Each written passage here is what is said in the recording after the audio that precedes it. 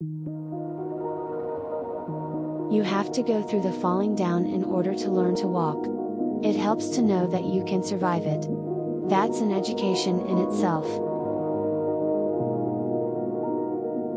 Everybody I know who is funny, it's in them. You can teach timing, or some people are able to tell a joke, though I don't like to tell jokes. But I think you have to be born with a sense of humor and a sense of timing. It's also selfish because it makes you feel good when you help others. I've been helped by acts of kindness from strangers. That's why we're here, after all, to help others.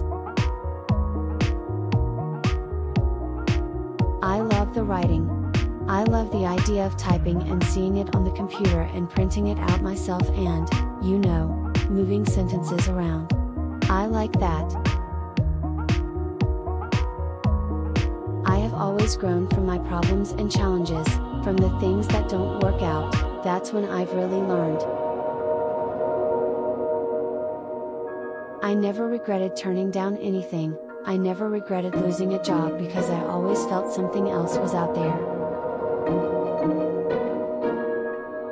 When I was little, I would always stand in front of a mirror and cross my eyes.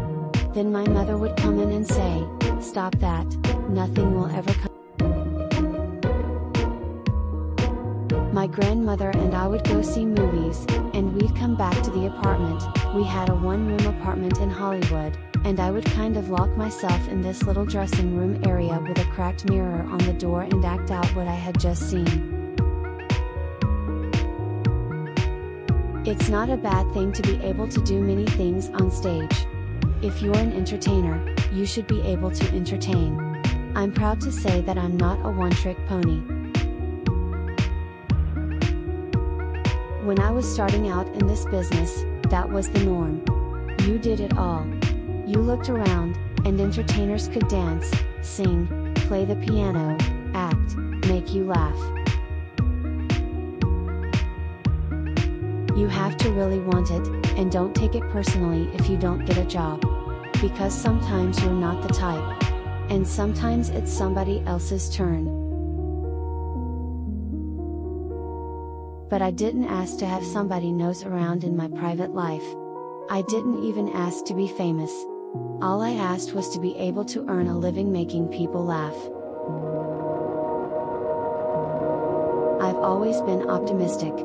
And I have a feeling that it happened because of going to all those movies with my grandmother in the 40s because there was no cynicism.